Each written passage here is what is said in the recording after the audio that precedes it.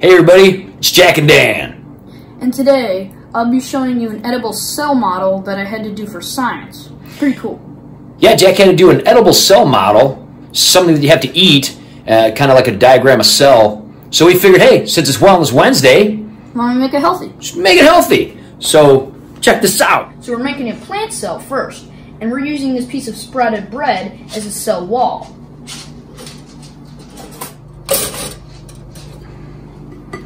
We're going to put some avocado spread on there. What's that going to be? It's going to be the cytoplasm. We're just going to open it up here, and we're going to put some, we're going to use a spoon, and what we're going to do is we're just going to take it, we're going to put it on there. I'm going to use flax oil to represent the vacuole.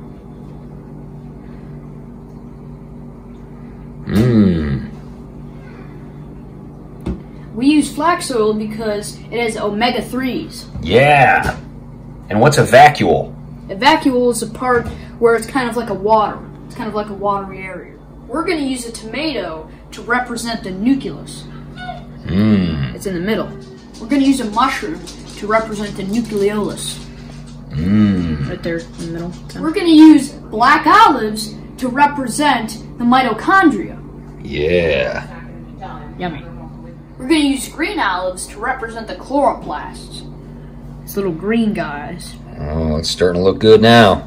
We're going to use banana peppers to represent the Golgi apparatus.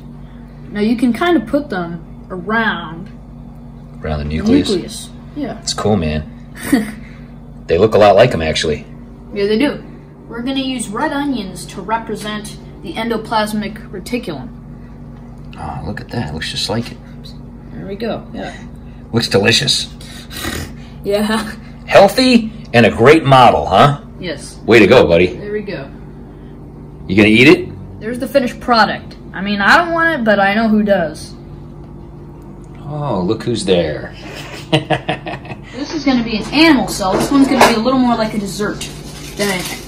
It's going to be less healthy. So we couldn't find. We were going to use a donut as a cell membrane, but we're actually we couldn't find any because all the donuts places were closed. So we're basically. So little Debbie came to the rescue. Yes, and it's a frosted cytoplasm for us, and then it's kind of like a honey bun. So we're just going to use that. So the bun's like the cell wall. Yes. Or cell membrane. Yeah, cell membrane. Because animals don't have a cell wall; they have cell membrane. Yes. And then the frosting is the cytoplasm. Yep. It's got a lot of frosting on it. Yes, it does. So we're going to use the donut hole as a nucleus. We're going to put it in the middle. Look at that. So for the nucleolus, we're going to use junior mints. Yeah.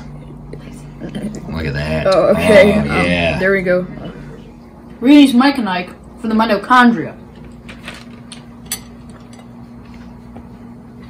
Oh, man. Those are the Shoveling. mega sour mix. Okay. We can use raisinets to represent the lysosomes.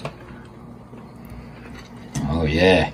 Those are the dark chocolate raisinets, too. They're the best kind. We're going to use sprinkles to represent the ribosomes. Look at that. Hey. Red ribosomes. Hey. Got icing on your lip right there. Okay. We're going to use bananas to represent a Golgi apparatus. Excuse me. Let's put it around there. There you go. There you go. At least there's something healthy on there, right? We're going to use gummy worms to represent the endoplasmic reticulum. Put them around there. So this is the animal cell model, but let us know in the comments if you like the plant cell model or the animal cell model better. Hey, what are you doing? Well, it looked really good. I wanted to eat it. Well, that's my school project. You can't do that. We got it on video. Here, you want some? Lacey finished it. Well, oh, okay.